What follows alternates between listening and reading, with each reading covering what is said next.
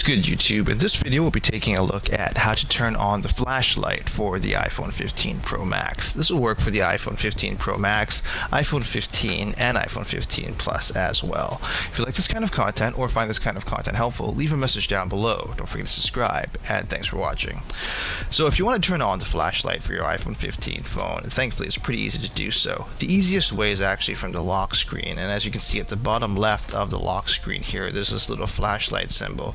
If you hold down on that symbol, you'll see that the flashlight will turn on for the iPhone, and you can hold it again to have it turned off. The second way is actually from your home screen. So if you're in your home screen, or if you're actually in any kind of app, you can actually turn off the flashlight as well.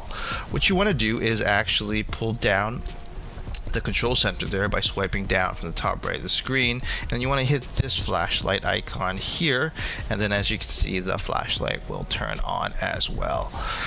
So there you have it, everyone. Just a quick tip on how to turn on the flashlight for the iPhone 15 series of phones. If you like this kind of content or find this kind of content helpful, leave a message down below. Don't forget to subscribe, and thanks for watching.